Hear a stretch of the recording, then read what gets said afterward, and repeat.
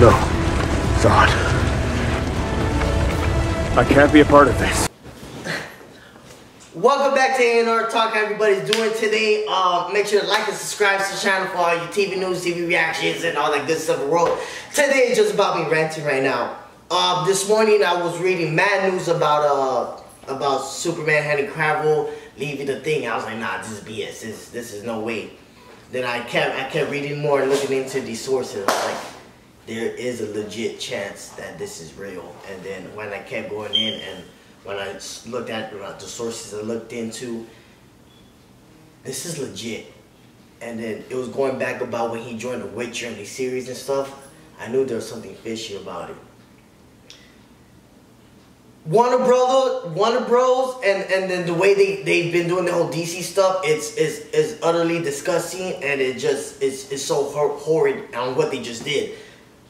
How are you gonna lose your main guy that started the DCU, and Henry Cavil is a top draw, and how big he's becoming as a star, and how everyone loves the Superman franchise and what he's done, and they're just low key like just stabbing people in the back of what they're doing, and then they're making excuses of but conflicting issues, and try and use words to make an easy way out so they could get out of a situation that they're 100% totally in fault of.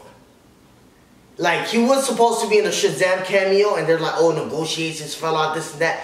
This man's been in negotiations since Man of Steel 1 for Man of Steel 2 movie. How it's been, the Man of Steel movie came out 2012, I believe. We're about to go into 2019. And we still haven't got a Man of Steel 2. We're on Wonder Woman 2. We're on a damn Aquaman movie. The Flash movie's coming out. And we had a Man of... So, now all of this is happening. It's done. It's clarified. No Batman flick as Batman anymore. That's done. There's still a chance that negotiation stuff, they could somehow fix his issue. And for him to come back as Superman and do this. But as of now, it looks like it's dead. There's always a possibility, but if this is dead, I'm here reading these dead reports that they're thinking about doing a Supergirl movie. And it's just, this is just mind-boggling. The words that I want to say, I can't even say right now, because this is just done. This man, Henry Cavil, has his dog name as Kal-El.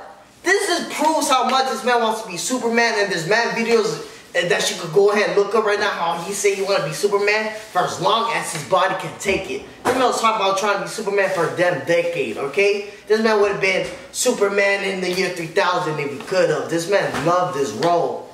And, like, you know what? I'm not even as excited to see Aquaman and stuff like this, or the next Joker movie, just because of what they're doing with all their pieces and all these movies. Is just... You don't care for it no more. It's like having a girlfriend, dog.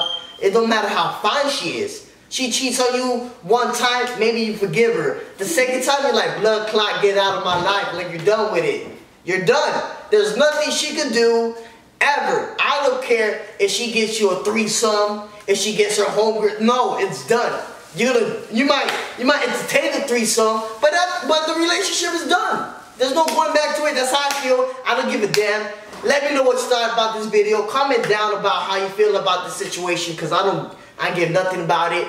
Just hit that like button, subscribe for many more of my channels. This is A&R Talk, and I am